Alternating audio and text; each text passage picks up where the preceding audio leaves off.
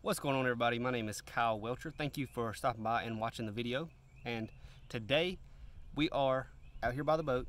What we are doing is trying to get rid of these water spots I have on my boat. I've been fishing a ton over the past few months and I have not really found anything that'll get all these water spots off. I'll show you what they look like. They're pretty caked on.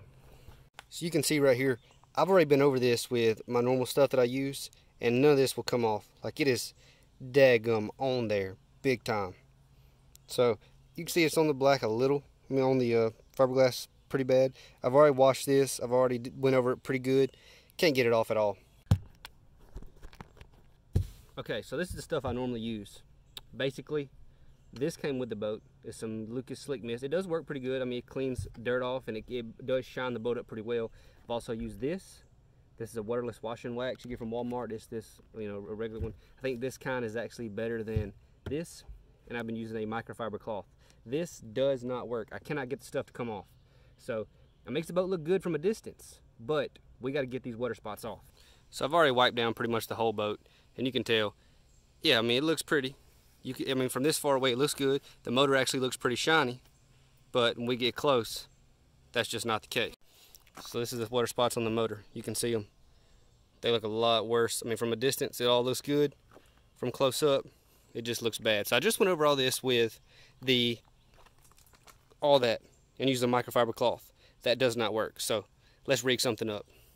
Okay, so basically with the research I found online, the only thing that I had here in the house that I could test it on, you need three things. Water. I've got this much water in here. I'm gonna mix that much water with the other substance. You have this rag. This rag is more rough. It has more texture to it than the microfiber cloths I was using. The microfiber cloths I was using are real smooth. They work well for waxing and, you know, making it look shiny, but you can't really get that stuff off because you can't apply. You need that texture. You can really press down and scrub on that stuff. And what I'm assuming is the most important part is distilled white vinegar.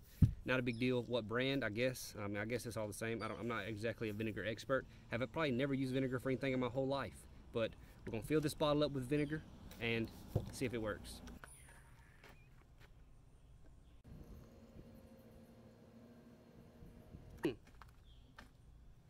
That aim right there is dead on.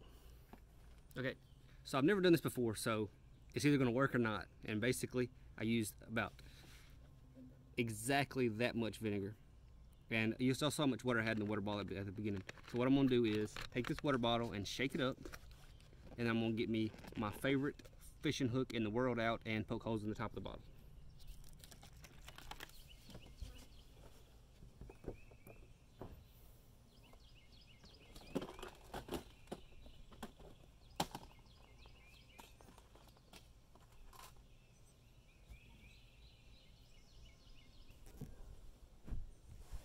So basically we got a Trocar TK130.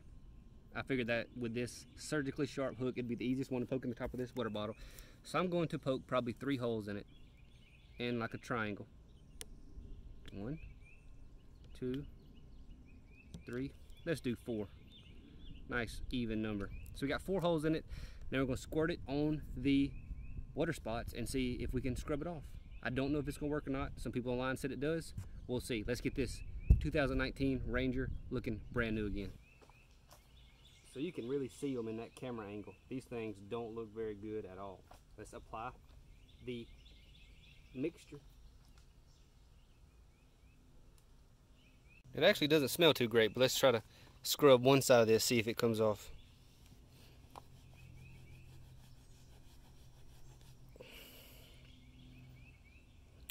It's a little better, but it's not all the way off. Let's hit it one more time.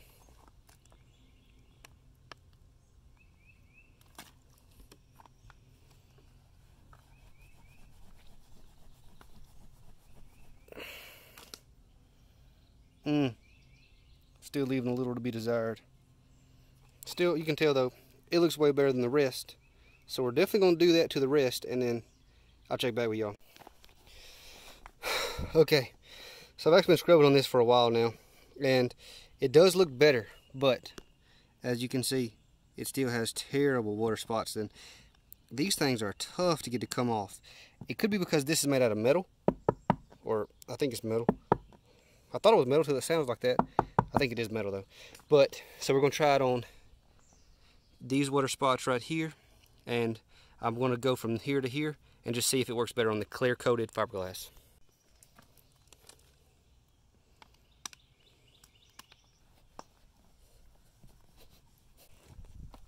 So just for comparison, I'm going to squirt the Lucas Oil stuff right here and use a rougher textured rag to wipe this down and see if that does better than the vinegar.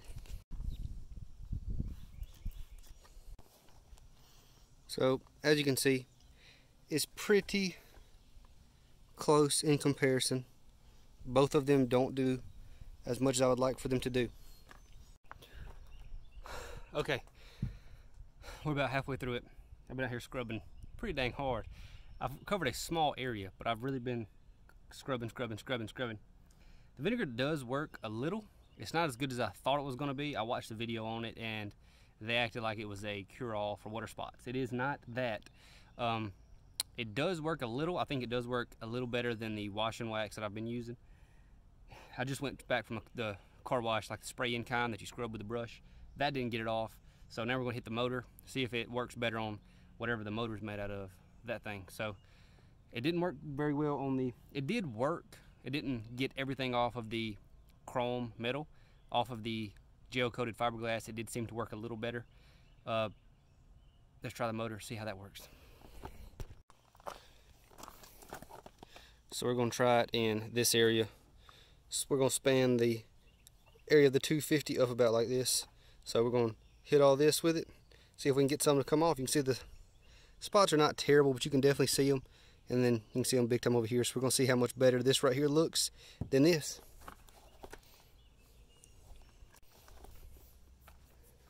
Okay, so check it out. That's above the 250. I hope y'all can see 250 right there. A little bit of water spots, but compared to that, that is not bad. Yeah, it did actually help right there. See, I'll go up there, it gets way worse. Right there, not bad. So for the motor material, it actually does work. Whatever the motor cowl's made out of, works on this.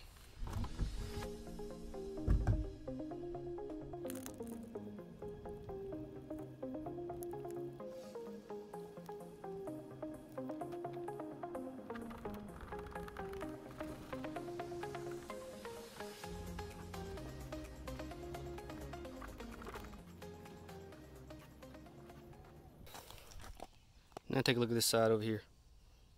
Looks good, looks smooth. You can see, this is the camera thing I use for my phone.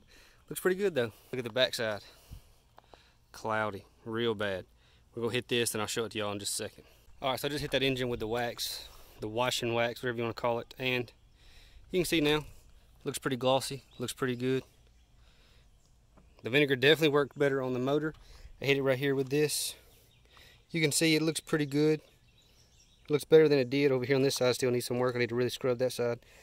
I'll say it did work decent on the metal. Still has some that didn't get off. I guess I could, you know, apply 10 coats and probably get it all off. Like right here, I used it. It got most of it off. It does work pretty good on the clear coated fiberglass. Works decent on the metal. I did not try it on these, but this is actually metal painted, so I'm gonna put it on these and just see. They have a little bit. I'm gonna put it on these and see what it does. Almost out. Got it scrunched up like it's toothpaste or something. Take a look at them. So I'm gonna say if you have an aluminum boat that's painted like that, it's probably gonna work pretty well for that, because this thing looks pretty good actually. So now my boat, look how shiny that motor is. Smells like my 250 back there has been coloring Easter eggs for the little 50s and 75s out there on the lake to go look for. Smells definitely like somebody's coloring Easter eggs. But in conclusion, it worked pretty decent actually. For the motor, it worked really well. For the power poles, which is metal painted, it worked pretty well.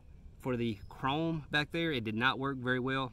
I mean, maybe it's just you could tell so much on that. I don't know for sure, but it did knock a lot of it off. It probably got 60 to 70% of the water spots off the chrome, and then off of the gel coated fiberglass it got a lot off. So that actually did work pretty decent. It worked better than any of these things worked, except for that's vinegar. I'm not sponsored by any of these products, not sponsored by Lucas Oil or whatever this is, and I'm definitely not sponsored by vinegar. So just honest review, it actually does work decent. It actually, I sprayed it on some places where I had bugs. There's a lot of gnats out on my home lake, is Lake Chickamauga right now. A lot of gnats on the lake. Had tons of bugs stuck to the motor on the top. Sprayed on it and all the bugs came completely off, and hit it with wax, and it looks good right now. So if you got a aluminum boat, the vinegar is going to work really well for you. If you have a fiberglass boat, it's going to work pretty good. And you know, until I can find something better, I guess I'll be using vinegar for a while. Okay, so I just got completely finished wiping down the entire boat. Thing looks beautiful now. The vinegar, I would definitely try it if you got some stubborn water spots you can't get off. But as always, if you're new to the channel, leave a like, leave a comment, hit the subscribe button. All my old viewers, I appreciate y'all coming back and watching. If you are new to the channel though, we're gonna be doing some cool things this summer. Not just fishing. Fishing is my background. That's what I do most days. I am a professional fisherman, but we're gonna do a lot of hiking, swimming, you know, skiing behind the boat maybe, jumping off cliffs, whitewater rafting. I might record it all and post it on my channel. That's why I changed it from the dove fishing to Kyle Welcher, because in the summer, I'm gonna be having fun. I'm gonna share it with y'all. So hit that subscribe button. It's gonna be a fun summer.